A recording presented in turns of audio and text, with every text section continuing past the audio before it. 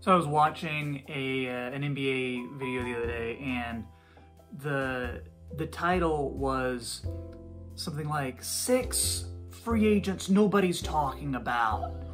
And I was like, great, this I want to know who nobody is talking about. And I look at the video, and it had like Victor Oladipo and Kyle Lowry, and I'm like, everybody's talking about these players. So I want to do a video that people actually aren't talking about, players that people aren't talking about. So that is today's video, and the guy who, I don't know why they're not talking about this guy. I think he's probably the best center that is going to be a free agent this year in this free agency class, Richaun Holmes. And you're saying, Troy, why are you starting a video talking about Richaun Holmes? He's going into his prime as far as age is concerned. Late 20s, just finished a season where he averaged almost 15 points a game, like 7-8 rebounds per game. Dude's a great rim runner. I know he's wanting to get like $20 million for his next contract per season. I don't think that's going to happen. I think maybe somewhere more in that $12 to $15 million range is probably what he's going to get. But this is a guy who would be an awesome, like, 4th starter, maybe a 5th starter. Someone who can kind of do that Clint Capella type role, like what he's doing with Atlanta. Maybe like what Andre Drummond should be doing for the Lakers if his basketball ability was maybe more in line with what the team wants. Richaun Holmes, I think, would be a really good addition to a team maybe like Charlotte, maybe a team like the Mavericks. He's my #1, why aren't people talking about this guy? The next guy, I don't know why people aren't talking about him. It's Justice Winslow, and I think a lot of this might be one. He's not an unrestricted free agent. He has a team option for next year with the Memphis Grizzlies.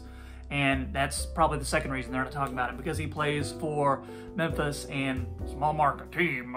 It did not work out with Memphis, and that's probably like the understatement of the century. He came over in that Andre Iguodala, Jay Crowder, Solomon Hill trade. Dion Waiters was involved. Memphis had to do it because they were like, Justice Winslow would be the perfect addition for this team along with John Morant and Jaren Jackson. He's a big playmaker. He's a guy who can get after it defensively, and we're hoping that his shot will come around. Not only did his shot not come around, it was like even worse than could be imagined. And add to that, other players really stepped up in front of Justice Winslow in the rotation. Kyle Anderson, for instance. He became the type of player that they were hoping Justice Winslow would be, but Kyle Anderson also had a nice 3-point shot that came around too. Things got so bad for Justice Winslow that he didn't even play in the playoffs. He was relegated to like 10th man, 10th, 11th man the last few games of the season.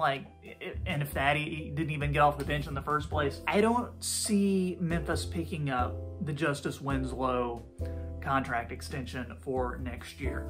But I think there's still hope for Justice. I think he would work well with, and I'm not meaning to just like single out all the big market teams, but I do think he would work well for a team like the Clippers or the Lakers as that additional playmaker, that additional defender. I don't know, I think it might be a lost cause for his shot. He shot 18% this most recent season, 18%. His scoring average was only better slightly than what he did his rookie year, and he was also still pretty injury prone, only playing 26 games. Now only played 37 games the past 2 seasons. Maybe a team can maybe strike gold with Justice Winslow. I think he's still got a lot of potential. Remember, this was the guy that Danny Ainge offered, well, like 4 first-round picks to get to Charlotte, to get the 9th pick to select Justice Winslow, and they wouldn't do it.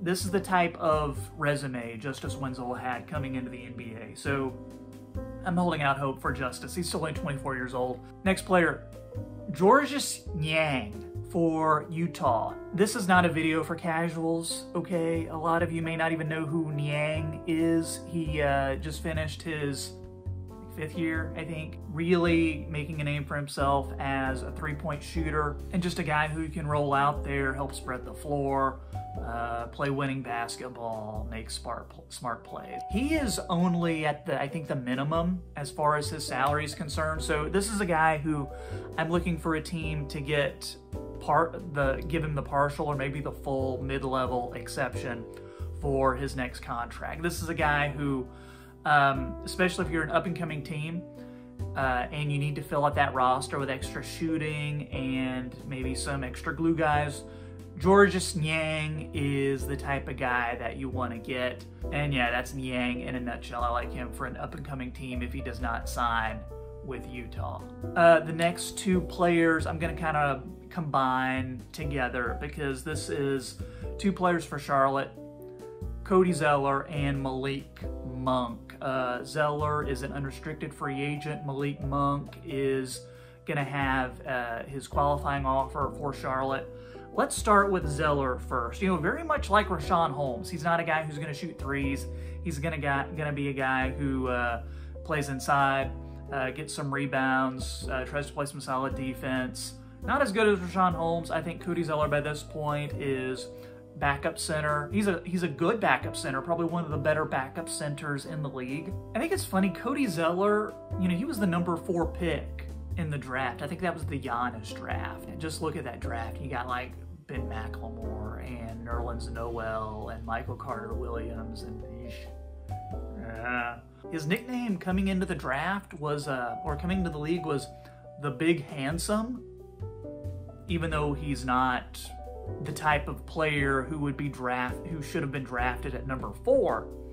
He is the type of player who can give you some solid basketball when he's out on the floor. I mean, he averaged close to 10 points, about 6-7 rebounds. Mason Plumlee was able to get his contract with the Pistons last year. I think Zeller is maybe not quite as good as Plumlee, but if we're looking at, you know, comparisons, he's probably Plumlee level. So I would expect Cody Zeller to be another one of those under the radar free agents for next year. And then Malik Monk, his teammate in Charlotte, if not for LaMelo Ball, I think that maybe Malik Monk would have a role on this team. But when you have LaMelo Ball, Terry Rozier, Devontae Graham, who Charlotte also wants to re-sign, I think when you have all those guys, I don't really see a huge role for Malik Monk on this team. He's one of those guys who is a scoring guard. He doesn't play point, even though he's about the size of a point guard at 6'3". And I think if memory serves, I think he has like short arms too, so he can't really play bigger than what he is, like Donovan Mitchell, you know, it has like that 6'7" wingspan. I think Malik Monk has like that 6'3", 6'4" wingspan, so he can't really play a lot bigger than what he is. But this is the dude who's gonna go off for like 40 points one night sometimes, and then the next night he's gonna have like 5 with like 2 of 15 shooting. So, you know, it's really feast or famine with Malik Monk. He's going to be one of those super sub type guys, very similar to what Derrick Rose was able to do for the Knicks. If that should be what Malik Monk is trying to be the post-injury Derrick Rose. And that is something that lots of teams want, and I think there's definitely a role for him in this league. I just don't think it's going to be with Charlotte. One thing I think we can all agree on, though, is that one or all of these guys will end up being overpaid.